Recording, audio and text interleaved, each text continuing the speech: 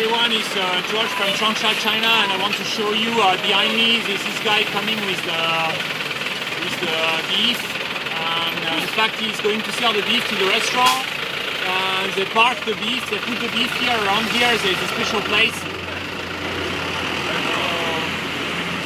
So I think this is very interesting because you can see in China it's all like this. Like on one aspect you have the cars and you have the expensive cars, then you have all the trucks, that's the construction trucks that's delivering materials, and on the other side you have just some farmer who is leading the beef just to some place here. You can see also the building here is very interesting. Over there it's a modern building for the very, very wealthy people, so they need a church, and you have all the fancy apartments.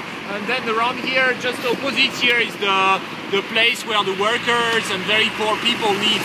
So it's like very wealthy people here and very poor people here, just living next to each other, just a few hundred meters from each other. So I think it's really, this is China, you know. It's the same here, the workers.